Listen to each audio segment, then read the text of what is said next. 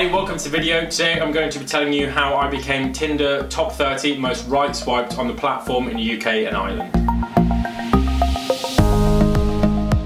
So, quick introduction, my name is James Langton. I am the founder of Data Help. I basically create amazing dating app profiles for you, the bio, I can edit the photos, dating app coaching, and just sort of general dating coaching. I'll post a link in the description to the Data Help website, and please check it out. And also remember to like this video and subscribe to the channel. It means so much to me because I'm always putting out new content around the area of dating, and it would just be amazing for you guys to follow me. So without further ado, let's get into it. And this is how I became the Tinder top 30 most right swiped on the platform. Okay guys, so here is the Cosmopolitan magazine. So here's the start of the article, just showing the Tinder top 30. So it says, want to know what it takes to be successful at dating? Let Tinder's most popular in the UK and Ireland singles show you how. So I am on page, so there's my photo.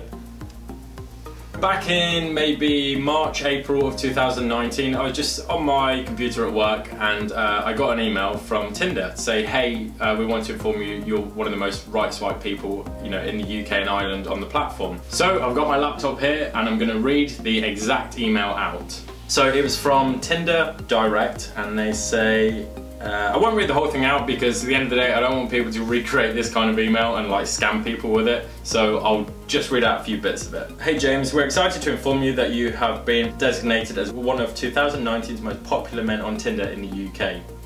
While we're sure you're excited to share this news with family, friends and colleagues and potential dates, we ask you to keep the news confidential until we can confirm your participation and are ready to release the news.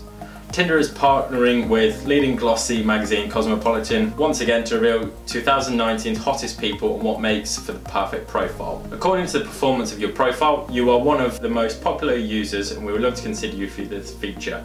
Can you let us know if you're interested in participating or learning more?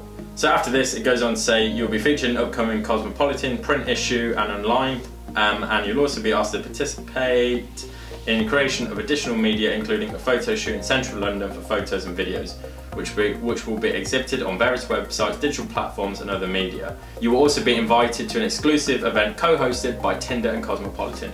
Pretty cool stuff. So after I received this email, I wasn't actually 100% sure whether it was real, so I reached out to Tinder directly and said, hey, I've received this email, and they said, yep, that's true.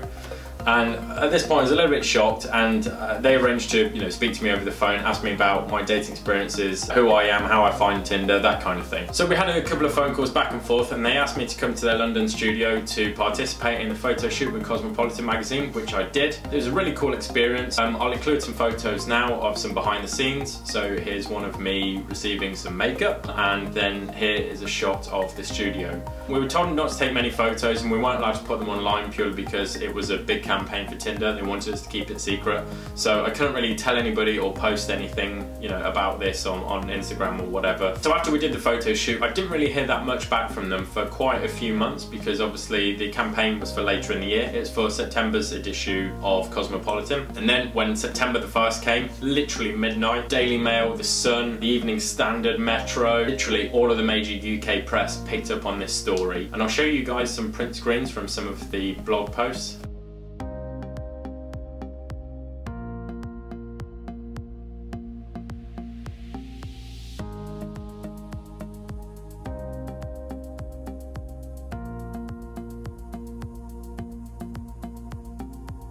As you can see, some pretty cool media features. So after this, I was contacted by loads of local media and also radio stations.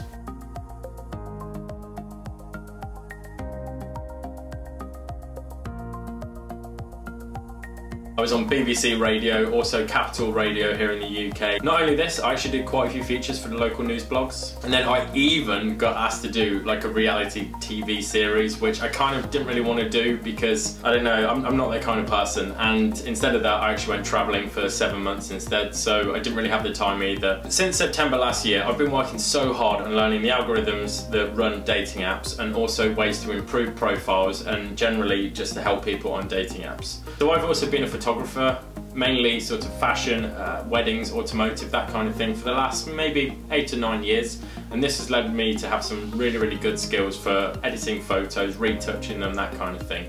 So combine this with understanding of digital marketing, photo editing, and also I'm pretty good at creative writing, if I say so myself. I can actually write really good dating app profiles. So that is my story of how I became the Tinder top 30 most right swiped in the UK and Ireland.